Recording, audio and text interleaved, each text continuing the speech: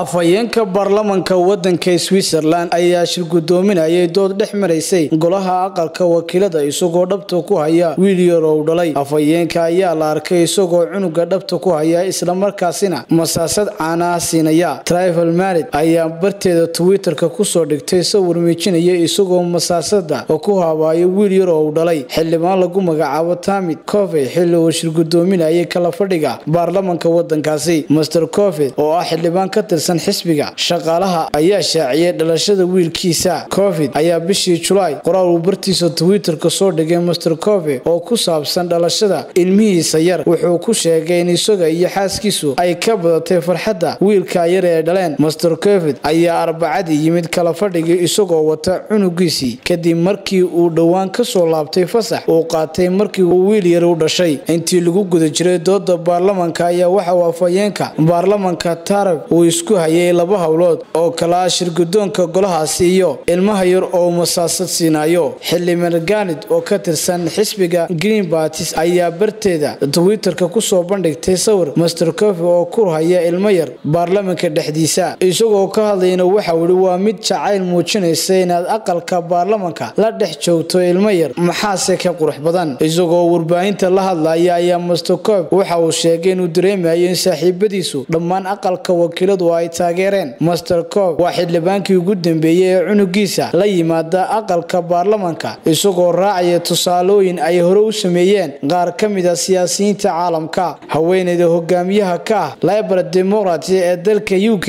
James Swin ayaa ka qayb gashay sanadkii